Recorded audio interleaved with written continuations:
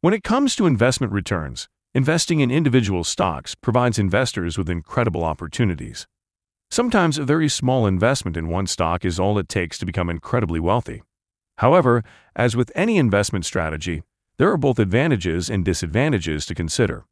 But if you decide to take on the challenge, the reward could be life-changing. Have a look at the pros and cons of investing in various stocks, and stay tuned until the conclusion to see how you can gain access to the great potential of stocks with long-term growth and stability.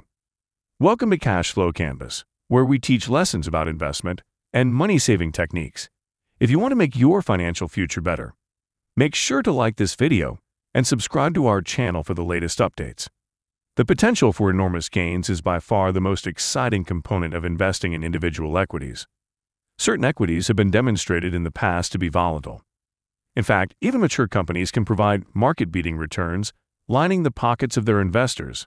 Those with the foresight to buy in prior to a period of growth sometimes amass large fortunes. For example, those who invested in tech giants like Amazon, Apple, and Google during their early stages have amassed large fortunes, witnessed exponential growth in the investments they made, far outpacing the overall market.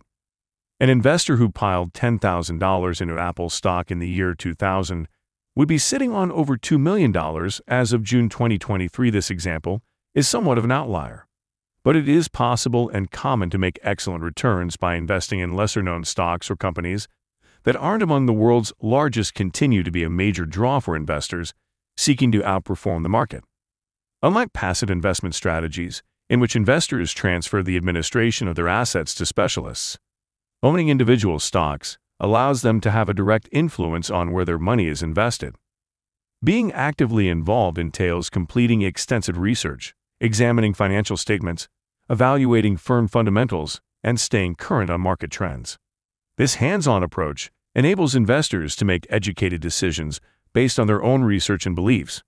As investors become personally committed to the success of the companies they own, active participation can develop a sense of ownership and accountability. The challenge and engagement that come with stock choosing can be a gratifying component of investing in individual equities. Unlike investing in impersonal funds and ETFs, purchasing individual stocks can elicit a sense of pride, loyalty, and attachment to one's investments.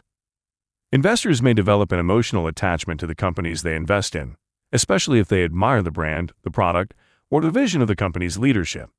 For some investors, this emotional connection may be driven by their admiration for the brand, product, or services offered by the company, and have personal connection to the company's principles.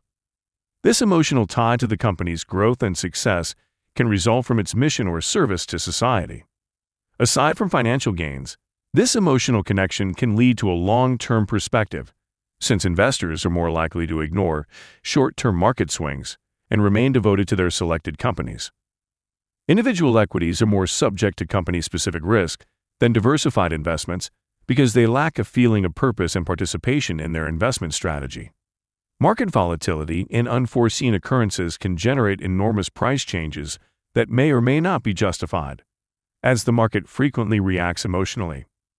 Smaller companies and those in emerging industries are especially vulnerable because they lack the stability and resources of larger companies. Even huge and established companies are vulnerable to upheavals that could entirely alter their destiny, as evidenced by the histories of companies such as JCPenney, Blockbuster, and Toys R Us. This is in contrast to investing in diversified funds, which contain a basket of securities from diverse industries and sectors. Individual stocks concentrate investors' capital in a small number of enterprises. This lack of diversification exposes investors to greater risk, because the fortunes of their entire portfolio become heavily dependent on the performance of a few companies. If any of these individual stocks face financial difficulties or experience a decline in stock price, the overall portfolio can suffer severe losses. Assume an investor owns half of diversification is a fundamental risk management method that helps to disperse risk and defend against the potential downfall of any single investment if their portfolio is concentrated in a single stock. Stock selection takes substantial research and analysis. Investors must devote significant time to thoroughly evaluating firms, as well as discovering potential winners.